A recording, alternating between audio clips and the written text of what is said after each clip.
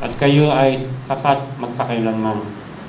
Panginoon, maraming salamat o Diyos na ngayong umaga ay muli niyo kaming pinagtipon-tipon upang sumamba at sa oras na ito ay pag-aralan din, Lord, ang inyong salita.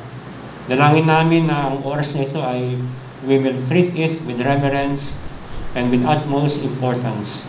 Pinihiling namin, Panginoon, ang inyong banal na Espiritu, ang siyang malayang kumilos, nang sa gayong Panginoon, mabuksan ang aming mga isip, ang aming mga puso, sa mga katotohanan na nakapaloob sa mga talatang ito.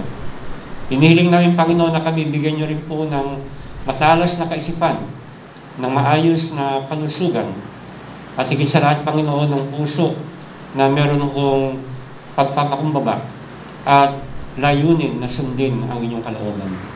Dalangin din namin, Panginoon, ang inyong kaligtasan sa mga hindi pa nakakikilala kay Kristo bilang kanilang Panginoon at tagapagligtas.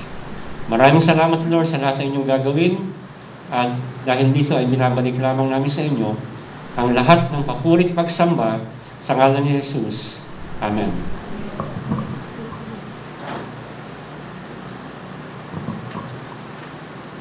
Long time ago, meron isang theologian na sinabi niya, God created man in His own image, and man returned the compliment. Ibig sabihin ho, ang tao rin ay lumikha ng Diyos, ng sarili niyang Diyos, sa sarili ho niyang wangis. Yun ho yung idolatry.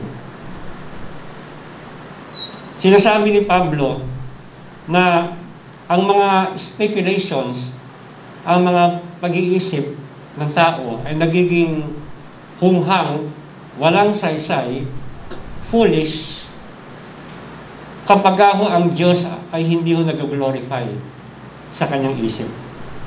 Ang idolatry ay nagsisimula ho hindi sa kamay o sa gawa ng tao. Ang idolatry nagsisimula lagi sa isip, sa pag-iisip po ng tao. If God is not glorified, if God is not given thanks, but rather exchange for images, doon ho hindi nag-glorify ang ating Diyos. Nagiging futile yung pagsamba. Nagiging vain, nagiging empty, at syempre nagiging useless. And at the end of the day, nagiging, karumal-dumal sa mata o harapan ng ating Diyos. Kung ang isip po ng tao ay hindi na nagagamit para makilala ang tunay na Diyos at mahalin ang Diyos at i-honor ang Panginoon, ang kaisipan na yon is already darkened and corrupted by sin. Kaya ho, ngayong araw na ito ay titignan ho natin yung characteristic ng fallen, sinful man. Kung inyo ho naalala, last Sunday, nabanggit ho natin na ang puot ng Diyos or the wrath of God has been revealed and poured out towards humanity because of unrighteousness and ungodliness. Kaya ho, we also stress na mahalaga that a person become right with God, that he must be imputed by the righteousness of Christ. For that is the only way that he can escape the eternal wrath of God.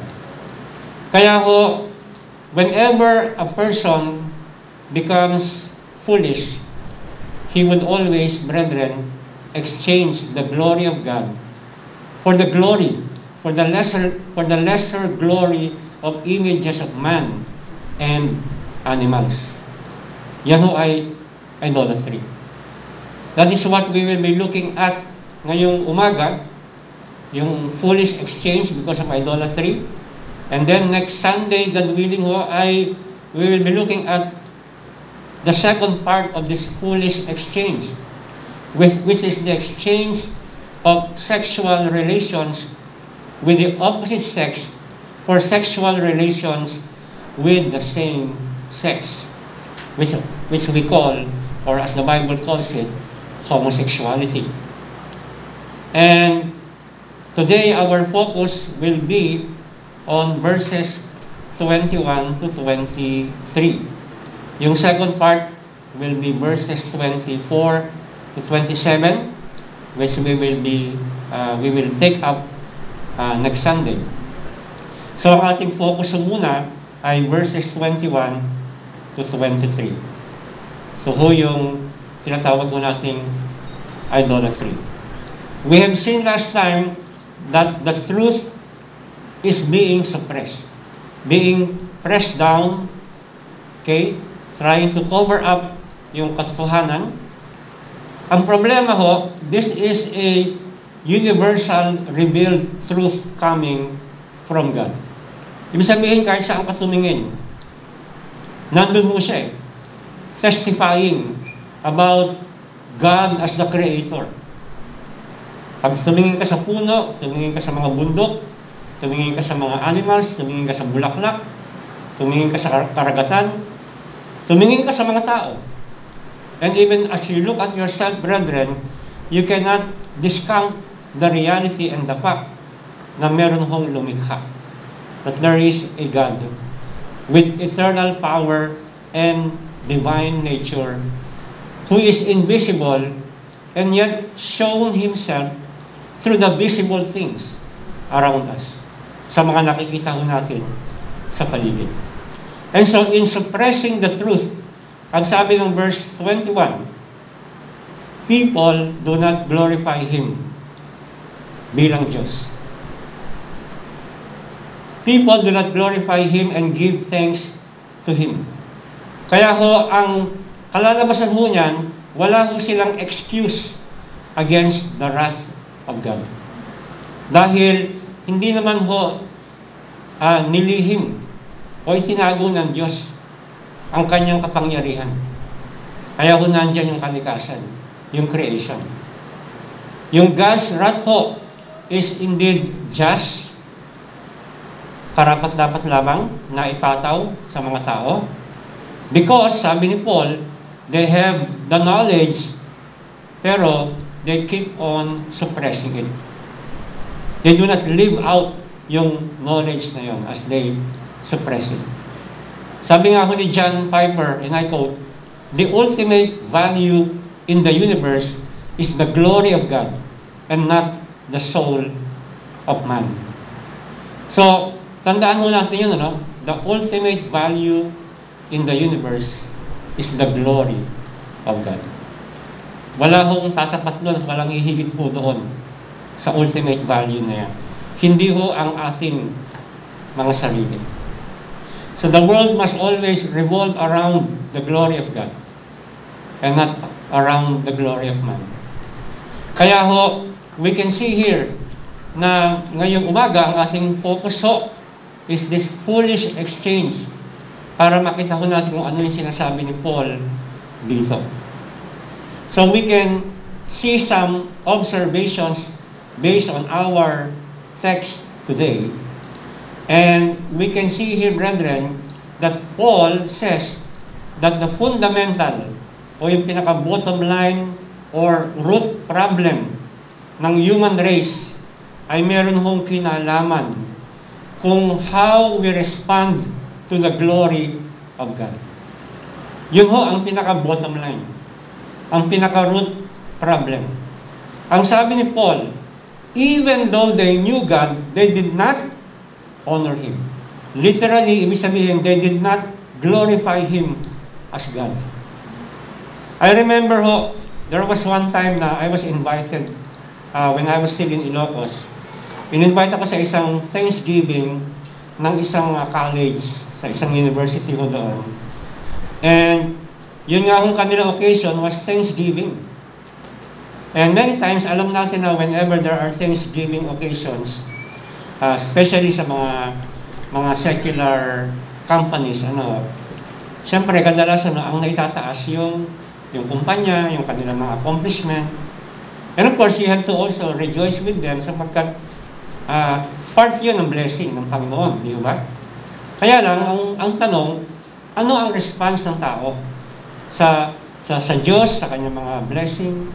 Ang Diyos ba nabibigyan ng honor? Siya ba nabibigyan ng glory? And so, in my heart, the Lord placed itong passage na ito. Itong passage na nakalagay na even though they knew God, they did not honor Him or they did not glorify Him. And there were some people who were in attendance na sabi nila sa akin, alam mo pastor, dito ko lang naintindihan na ang lahat pala ng mga blessing na binibigay ng Diyos is not for the purpose of bragging about those things o pagmamalaki sa mga bagay na yun, but always giving back honor and glory sa Kanya. And ito ho yung fundamental truth na nami-miss out ng maraming mga tao. Nakala ko, whenever we have accomplishments and we have done something better than other people, now we already have or we are already entitled para ipagmalaki ang mga bagay na yun. Imbis na ibigay ang lahat ng kalwalhatian sa Diyos. Many people do not acknowledge, do not value, do not honor, do not savor the greatest value in the universe, who is God Himself. The glory of God. Yun ho yung epitome ng wickedness ng tao. Because of the pride of man, nais ho niya lagi yung glory ma-attribute sa Kanya. Maibigay lamang sa Kanya. Of course, some people will say na, thank you Lord, God is good. Pero, if God would only open the heart and expose it, makikita na because of the wickedness of man, ang talagang kanyang motibo and deep within his heart is really para sa kanyang sarili, sa kanyang sariling kalwalhatian. Yan ay bahagi ho because of man's rebellion against God. And here in verse 23, sinasabi ni Paul na we exchange the glory of the incorruptible God for an image. So, yung great problem ho ng universe concerns kung ano ho ang ginagawa ng mga tao regarding the glory of God. Kasi yung glory of God ho is a constant. It will always be there. He is the God of glory even from eternity past. And it will last forevermore. So wala ho yung expiration. Tuloy-tuloy ho yan. Ang tanong, what do we do of the glory of God? Kaya ho, when Paul reaches to describe the depths of man's sinful condition sa ilalim ng puot ng Diyos, sinasabi niya na ang inuna ho niya rito ay hindi muna yung mga listahan ng mga kasalanan. Kasi yun ang madaling makita, di ba, yung mga kasalanan. Let's say murder, adultery, sexual immorality, theft, etc. Madali ho makita yun. Pero hindi yun ang unang dinil dito ni Apostle Paul. So ang tanong, bakit hindi muna yun? Bakit hindi muna siya dumiretso na sabihin isa-isa yung mga kasalanan na ginagawa ng tao? Well, ang nais ko niyang i-deal muna rito is the fundamental problem. Ibig sabihin, ito ang naging root cause ng lahat ng mga kasalanan na ito. So, nagsisimula ho lagi sa puso, nagsisimula ho sa isip. And so, the first thing that we can see here, as we look into our next slide, that this foolish exchange is accompanied by futile speculations. Sabi mo uli ng verse 21, even though they knew God, they did not honor Him as God or give thanks, but they became futile in their speculations or sa kanilang kaisipan. Yung word ho na futile means empty, vain, useless. Ang tao ho ay binigyan ng Diyos ng isip, ng mind. Meron ho tayong capacity to reason and imagine and speculate and meditate and ponder upon. Bakit po? Nang sa gayon, yung blessing na yon magamit po ng tao para malaman niya at makilala niya ang Diyos. To know God. To think about right thoughts regarding Him. To speak of Him and praise Him. At mag-isip ng mga bagay kung paano ho mag-glorify ang Panginoon. Pero, yun nga ho, because of the twisted and darkened state of man's mind, hindi ho nangyayari. Magandang halimbawa ho na na-record ng Biblia rito ay yung istorya ho ni Nebuchadnezzar, King Nebuchadnezzar. In Daniel chapter 4. Ginamit ho niya halimbawa yung kanyang isip para magtaguyod, mag-build ng Babylon. Sabi niya sa Daniel 4:30, "Is not this great Babylon which I built by my mighty power?" So magaling siya makapangyarihan. Kaya lang, nung nagawa na ho niya yung kanyang kaharian, ang binigyan ho niya ng glory, hindi ang Diyos, bagkus ang kanyang sarili. Kaya galit na galit ang Diyos sa kanya dahil sa kanyang pride at sa kanyang failure na gamitin yung kanyang posisyon to acknowledge God na everything came from the Lord. So, bumaksak sa kanya ang galit at ang judgment ng Panginoon. Sabi ng Daniel 4:33, "He was driven among men and ate grass like an ox, and his body was wet with the dew of heaven, till his hair grew as long as eagle's feathers, and his nails were like bird's claws." So can you imagine? From a life of splendor, majesty, glory, and power, he was put to shame by the Lord. Because what he did was foolish exchange. Instead of giving glory to God, he gave glory to a creature, which is himself, ang kanyang sarili. And so he was driven out of the splendor of his position, and he became like a beast in the forest. Ang itsura ho niya, mukhang hayop na siya. Ang kasama niya, mga hayop. At ang pagkain niya, pagkain ng mga hayop.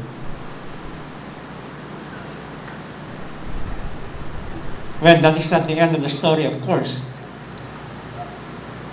Sabi ho ng verse 34 of Daniel 4, "At the end of the days, I, Nebuchadnezzar," ito yung kanyang testimony, "lifted my eyes to heaven, and my reason returned to me, and I blessed the Most High, and praised and honor Him who lives forever."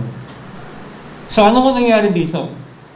Ginamit ho ng Diyos yung kanyang punishment kay Nebuchadnezzar, so that Nebuchadnezzar will have a change of heart and mind, humbled himself, and then he acknowledged for the very first time sa kanyang buhay.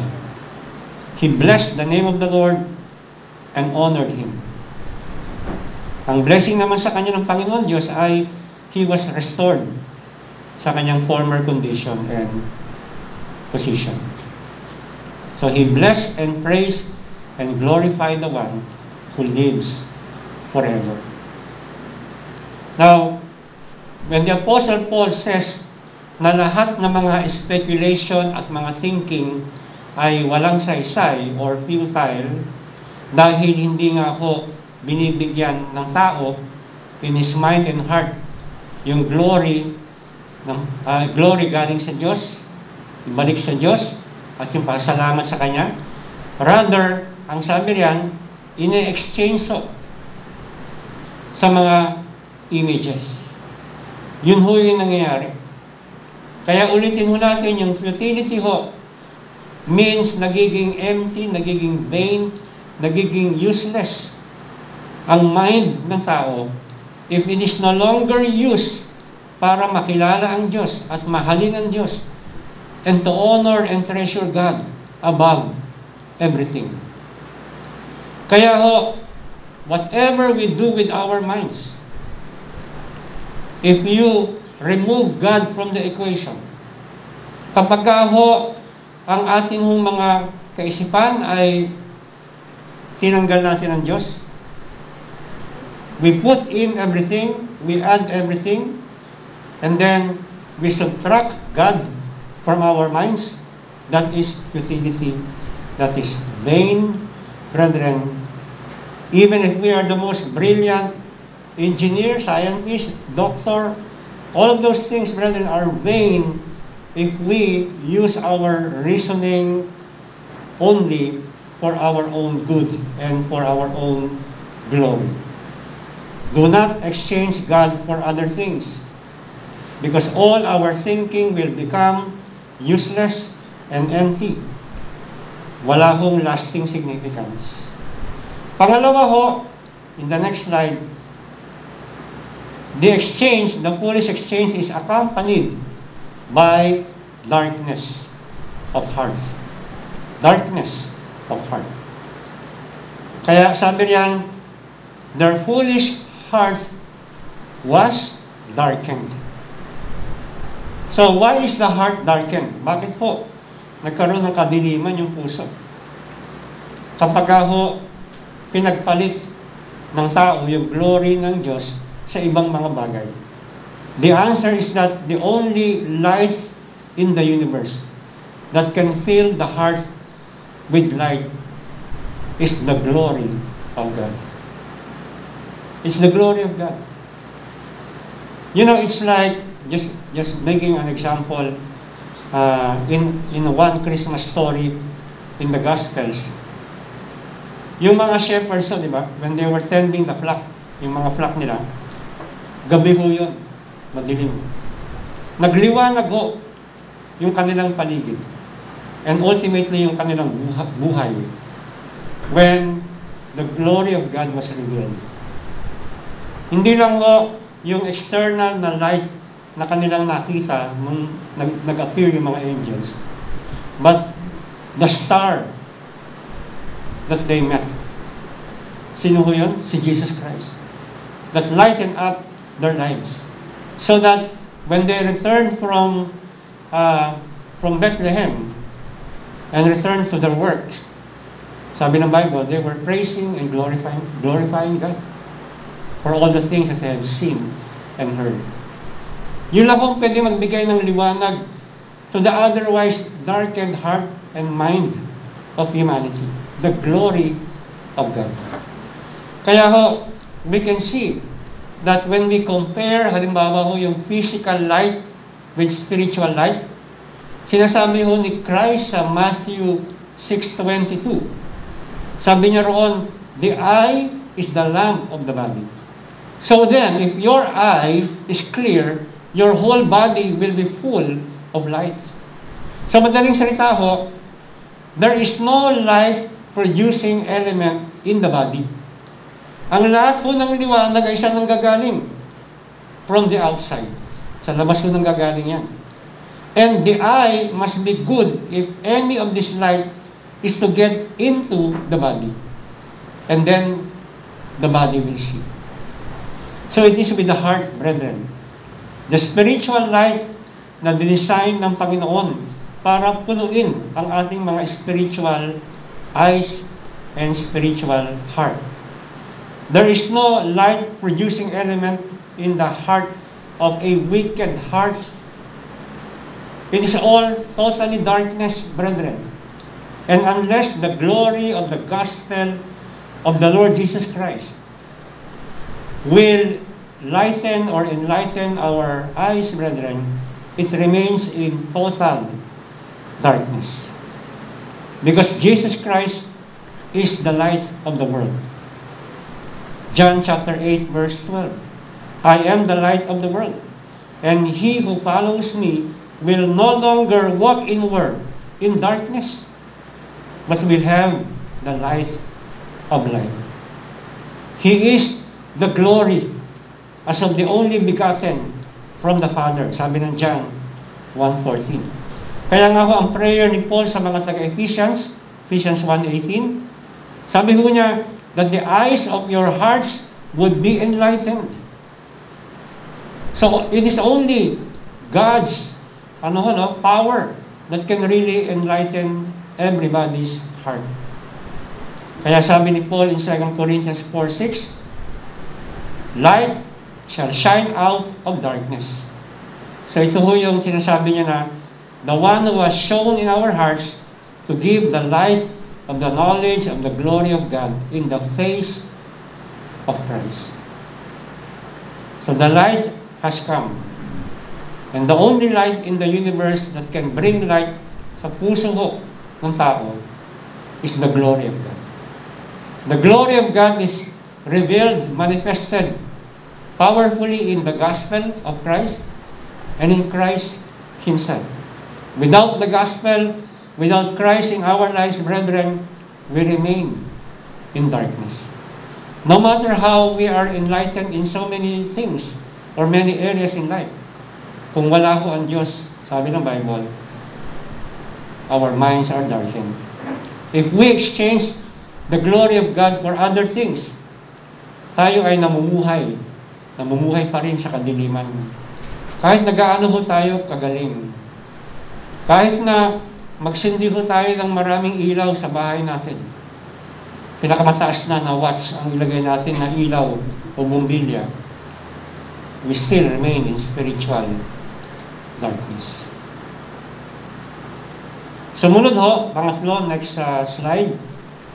The exchange feels wise by those who do it. So, sabi ng verse 22, professing to be wise, they became fools. Sa isang natural man ho, paghiwalay sa grasya ng Panginoon at madilim ang kanyang puso, akala ho niya lahat ng kanyang mga iniisip, even in religious matters, are wise or even wiser compared to other people. Kasi ang ginagawa ng tao ay iniisip niya, I can design my own God. Pwede akong mag-invento o mag-create, mag-fabricate, manufacture ng sarili kong Diyos. And I can do that so that I will be able to, of course he will not admit it, I will be able to manipulate. Because he will be like a genie in the bottle.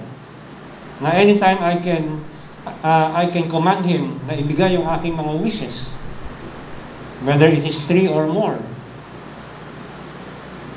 So, when people create their own God, they are in total control of that God. Kasi sila ang lumikha eh. Di ba? And in the rebellion of man, ayaw niyang tanggapin na meron magkocontrol sa kanya. Is superior, and that is of course God. So, for many, ang ginagawa ho nila, they have many gods. Kaya nga ho, ang religion na maraming Diyos o Diyos-Diyosan is the most appealing of all religions or of all faith. Hindi lang yung isa. Kinakailangan marami, and you are in total control of those gods. And they are at your command. Your wish is their command. Ika nga. Ikaw yung nagpupull ng strings.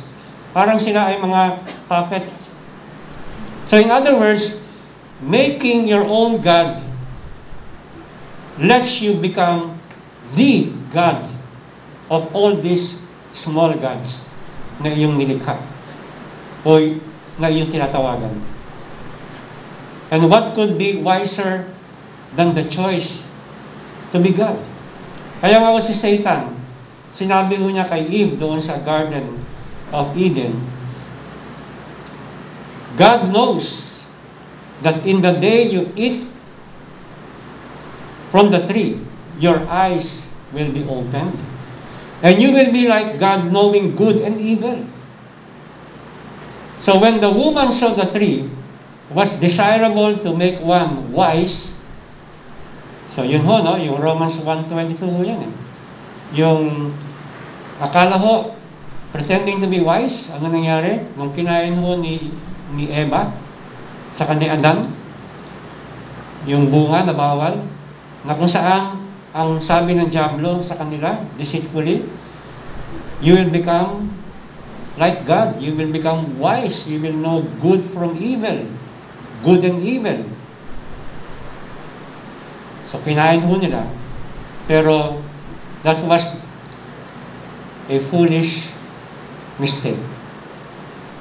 A foolish action. Because instead of becoming wise, they became fools in the eyes of God. And they lost yung kanilang inheritance and their position from the Lord. So, kinain ho nila, and the same story from that point on. That people would continue to disobey the Lord because they think na it is a wiser thing to do. Kaya minsan nga, ang tingin sa mga Christians, o what is commonly popularly known as yung mga born again, tayo, mga born again Christians, isip nila, tayo ay mangmang. Tayo mga crazy fanatics. So inisip nila na, well, I would rather move myself away from these crazy people because I'm a wise person. Kasi nga, ang tingin nila sa atin ay tayo yung mga panatiko ng Panginoong Hesus. Well, believe it or not, ang bawat tao ho ay merong kinasisiraan ng ulo. So, it's either the real God or false gods, or what we call idols. So, ano ho ang pipiliin natin? Sinasabi ho ng Bible, if you would turn with me, let's go to Psalm chapter 115.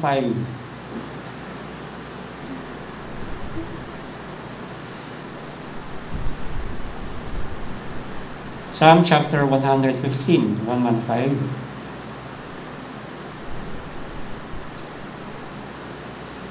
Simulan mo natin sa verse 1. Not to us, O Lord, not to us, but to your name. Anong sabi riyan?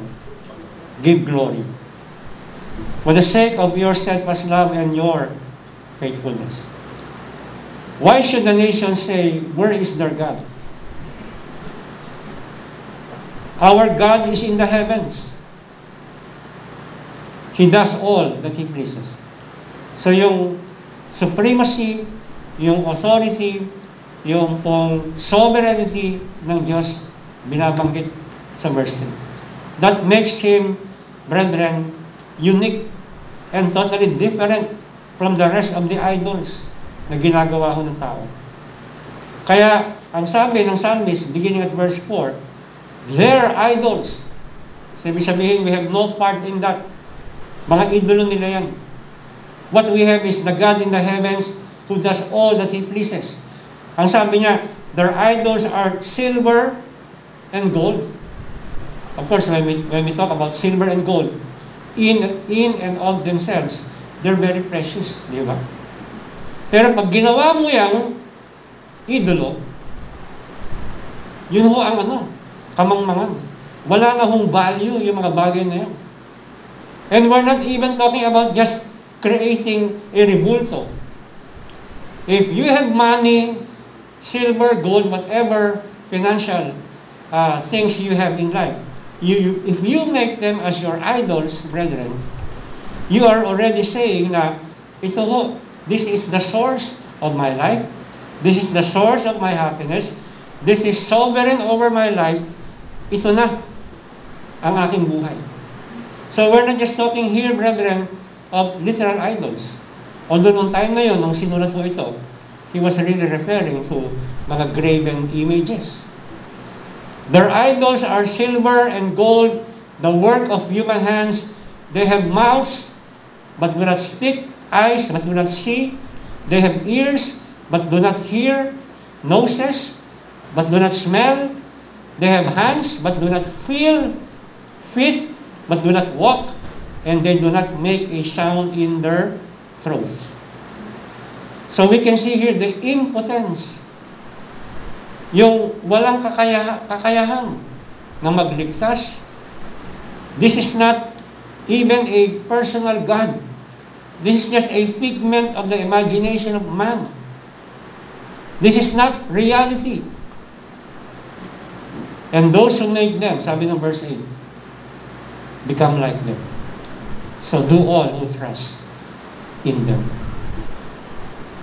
Kaya ho, when a person falls into this idolatry, brethren, he degrades himself. He is created in the image and likeness of man to fellowship with the real God and to worship the true God. Pero binababa niya ang kanyang sarili bilang nilikha ng Diyos in God's image and likeness. By what? By exchanging the glory of God to the glory of creations and worshiping things that are even lower than Him. Can you imagine that, brethren? You worship things that are lower than you. We are only created to worship the one who is higher than us. And that is God, the Creator. And Jesus Christ, our Savior. Kaya, ang appeal dito ng author, O Israel, trust in the Lord. Okay? Not in the idols. Trust in the Lord, He is their help and their shield. O house of Aaron, trust in the Lord, He is their help and their shield. You who fear the Lord, trust in the Lord, He is their help and their shield. So we can see here, brethren, na that is the thing.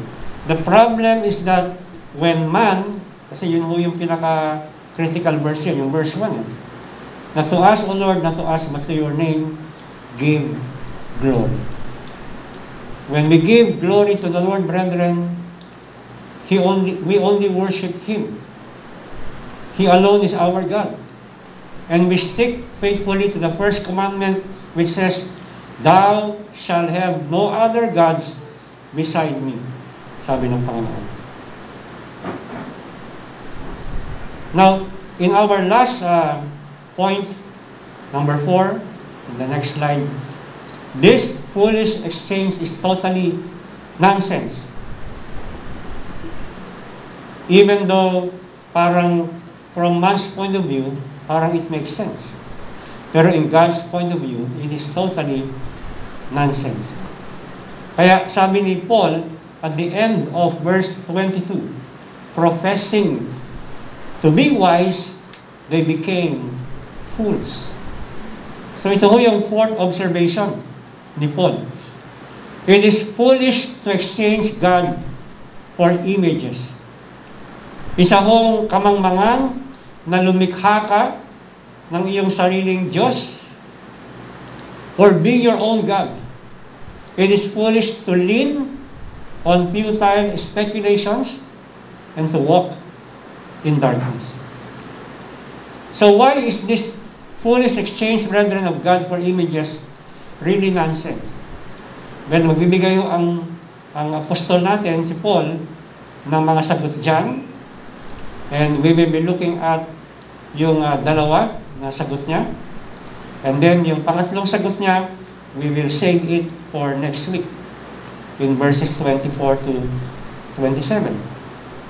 So yung una ho, Paul shows that the exchange is foolish by emphasizing the infinite difference in value.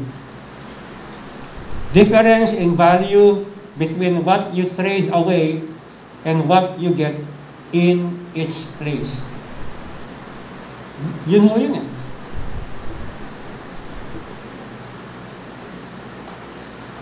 Whenever there is a trade happening, di ba, o swap na tinatawag, di ba minsan you see that sa mga, let's say sa FB, merong mga nag-post Sabihin nila, swap, halimbawa. So, isa-swap mo na na item, kinakailangan same value. So, napaka-foolish naman nung magpapaswap, na kung saan halimbawa yung value ng kanyang item, let's say, 30,000. And then, yung isa-swap sa kanya, worth 3,000. And then, tatanggapin niya. So, kasabihin mo, sira ulo itong tao ito.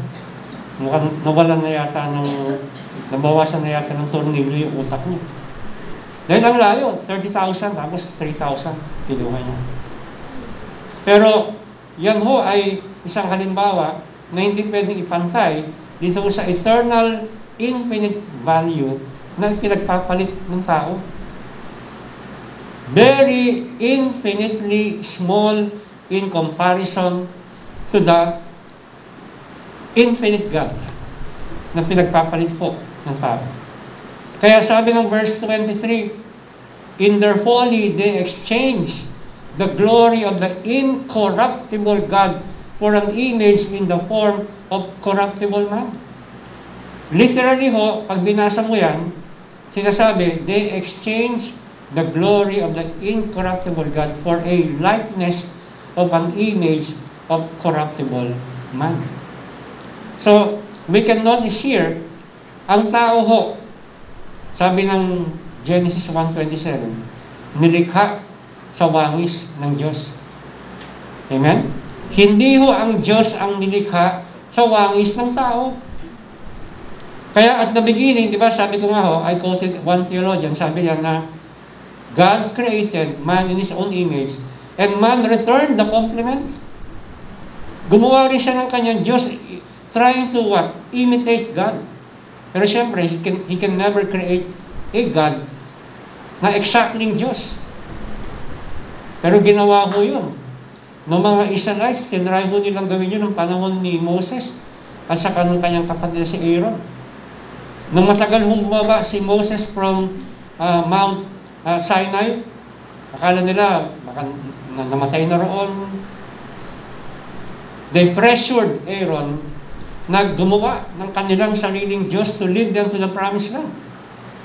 So si Aaron succumbed to the pressure, hiningi niya yung mga jewelries nila, and out of those gold and silver, nag-fashion sila ng golden calf. At sabi ni Aaron, this is your God who will lead us to the promised land. So, pinagpalit ho nila yung incorruptible God to a corruptible God. So, ang tanong, ano kung nangyari doon sa God na yun na kanilang ginawa? Winasak lang ho ng Diyos. Di ba? At yung mga tao ho na ayaw mag-repent, pinatay ng Diyos. The most foolish thing na ginawa ho ng panahon nila Aaron. So, do we see here, brethren, what Paul is doing? Sa kanyang sinasabi sa mga salitang ito. Ang kanyang ina-emphasize is the infinite difference in value between the real and the copy. Naalala niyo ho yung pelikula ni Sharon Cuneta. Para medyo magising lang ho. Kasama yung The Late Sherry Hill. Bituing walang dingding yata ang title mo. Diba? Sherry Hill kontra bida. Anong ginawa niya? May hawak siyang baso. Tapos sabi niya, you're nothing but a second-rate, trying hard, copycat. Copycat ko eh.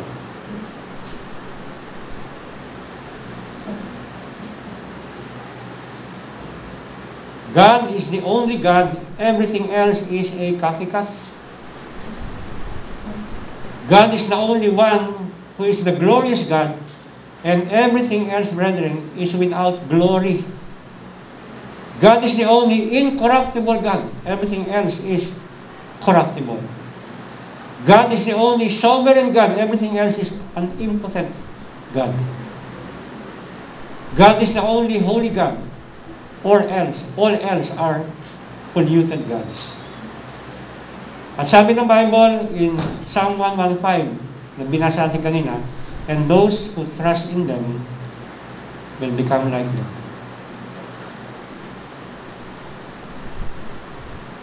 Do not exchange your God for anything, brethren. Exchange everything for Him. Ulitin ko ho. Do not exchange your God for anything. Exchange everything for Him. Tayo ho ay namumuhay sa isang kultura na namamatay na ho. And we're not referring, of course, to physical death. Given naman ho yan. Pero yung kultura ho na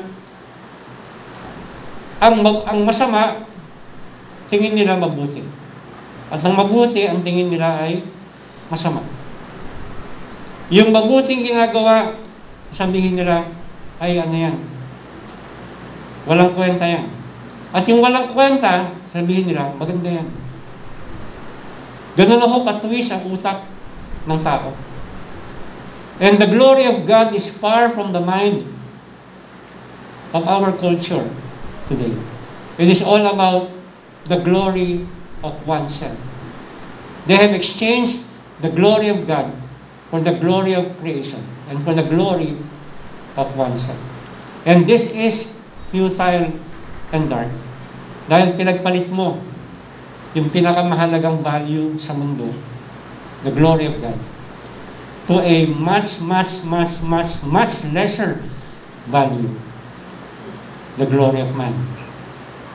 Now, the second way, in the next slide, the second way Paul shows that this dark exchange is foolish is by observing that the glory of God is incorruptible and man is corruptible. Sabi mo riyan, they exchange the glory of the incorruptible God for a likeness of an image of corruptible man. Pag sinabing corruptible, ibig sabihin, nagpe-perish. Nawawala. The grass withers, the flower fades, but the word of God stands forever. Sabi ng Isaiah 40, verses 7 and 8. The grass and the flower, brethren, describes and represents everything that was created. Everything withers, everything fades. So, pagka binavalue ho natin ang ibang bagay more than God, and if your life is really driven by another value, then you are exchanging the imperishable for the perishable. Parang tinitrade mo yung diamond. Tinitrade mo siya sa isang bato na napulot mo lang niya sa kanyo.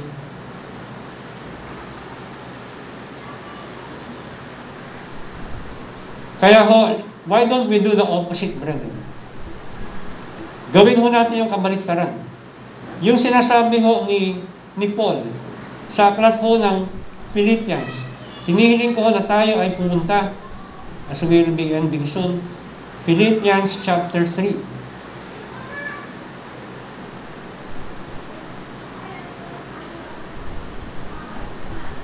Philippians 3. Simula ho tayo sa verse 4. Verse 4. Though I myself have reason for confidence in the flesh also, if anyone else thinks he has reason for confidence in the flesh, I have more. Circumcised on the 8th day of the people of Israel, of the tribe of Benjamin, a Hebrew of Hebrews, as to the law, a Pharisee, as to zeal, a persecutor of the church, as to righteousness under the law, blameless. So yun ho yung kanyang napaka-impressive na credential or resume. Of course, that was, his what he was boasting of prior to knowing Christ. Pero nung nakilala niya ng Panginoon, ito ang kanyang testimony. But whatever gain I had, I counted as loss for the sake of Christ. Indeed, I count everything as loss because of the surpassing worth of knowing Christ Jesus my Lord. For His sake, I have suffered the loss of all things, and count them as rubbish or garbage, in order that I may gain Christ and be found in Him, not having a righteousness of my own that comes from the law, but that which comes through faith in Christ, the righteousness from God that depends on faith, that I may know Him and the power of His resurrection, and may share His sufferings, becoming like Him in His death, that by any means possible I may attain the resurrection from the dead. So what do we see here? In the past, nung siya hindi pa Kristiyano, ito ho yung kanyang mga trophies, ika nga, na pinapangalandakan. From verses 5 hanggang verse 6. Yung kanyang family, yung kanyang background, yung kanyang religious position, yung kanyang zeal in his service to the Lord, ika nga. Pero sabi niya, all those things are really no value at all in the eyes of the Lord. Kasi doon ho niya inilagay yung kanyang pag-asa. Ang mga ito ay naging Diyos niya. Nakakala niya ito ang paraan para siya ay kaluguran ng Diyos at siya ay maligtas. Iniwan niya ang lahat ng mga yon. Nung iniwan niya ang lahat ng mga yan, siyempre marami nagsabi, sira ulo tong si Paul. Iniwan yung kanyang posisyon bilang isang Pariseo. Ang dami nangangarap na maging isang tagapagturo, isang Pariseo. Inabando niya yung mga bagay na yan. Pero sabi niya, that is a loss. Pero whatever loss I had, wala namang katulad yung aking tinrade for those things. Nung kanyang kinumpara sa kung anong kanyang nakuha, nagmukhang basura yung mga bagay na yon na napakahalaga sa kanya. Nagmukhang basura ho siya when placed side by side sa kanyang nag-gain kay Christ. Why? Because Christ is the pearl of great price. He is the eternal, infinite value. That when we have Christ, we have everything. Kaya sabi nga ng kanta ng isang Sovereign Grace na, hallelujah, all I have is Christ.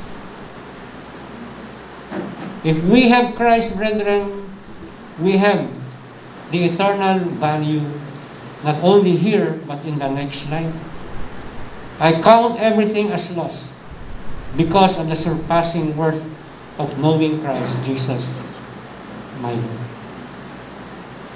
Friends, do we know Christ? Not only in our minds, but as our Lord. Kasi yun ang sabi ni Paul rito, the surpassing worth of knowing Christ Jesus, my Lord. Knowing Him intimately and knowing Him personally, first and foremost. Because Christ will not be of value for you if you do not know Him personally. You know, it's like a relationship in marriage. You will only know the value of a woman once na siya ay naging asawa mo. And that knowledge of the value becomes more and more flourishing as the years go by, dahil lalo mo nakikilala. And you are willing to leave everything if it will interfere with your relationship with the loved one. And Paul had that in mind. He cannot get the best of both worlds. Sabi nga ng Bible na if anyone loves the world, the love of the Father is not in him. Kinakailangan meron ka trade. Hindi naman yung sabihin na you will resign from your work. Hindi naman sinasabing gano'n. But you must, brethren, learn to understand that the only thing that will matter at the end of the day is that you have the glory of God in your life, and you have the God of glory, and you have Jesus Christ, who is the glory of the gospel.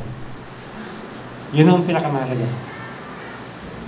For the rest of humanity, our hearts go with them dahil hindi nila kilala ang Panginoon. And this must, brethren, as I end, this must really stir our hearts.